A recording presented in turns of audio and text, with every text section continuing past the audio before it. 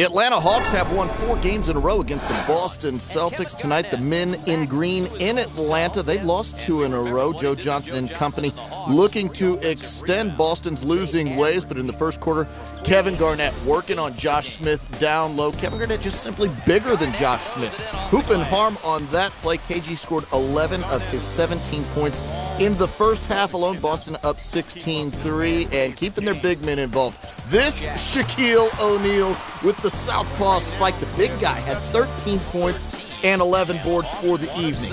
Later, Hawks just struggling, turning the ball over. Josh Smith careless with the ball there. Then it's Joe Johnson. He had a poor shooting night, nearly airballs this one. He was 2 of 10 from the field. Al Horford, not much better, 3 of 10 from the field. Boston in front at that point. Nate Robinson getting the start in place of Rajon Rondo, who's still out with that hamstring injury. Robinson had a good night, though, 16 points, 10 assists. That's a double-double. Boston up 31-10 at that point. They led 39-13 at the end of the first quarter. Delonte West simply out-hustling the Hawks. Second quarter, more of the same. Paul Pierce, this is just a veteran move. Little fade away at the elbow. He had 13 points in 27 minutes. Boston up 50-29 on the road. Then it's Kevin Garnett passing to Shaquille O'Neal, powering right through Al Horford. The Celtics shot 62% in the first half.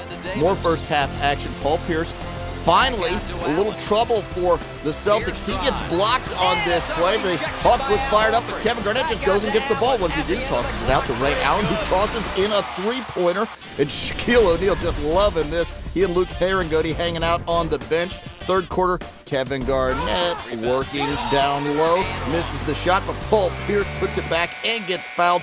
Every Boston Celtics scored in the game. The Hawks just 3-5 on the year at home. Boston wins this one by 23 points, 99-76.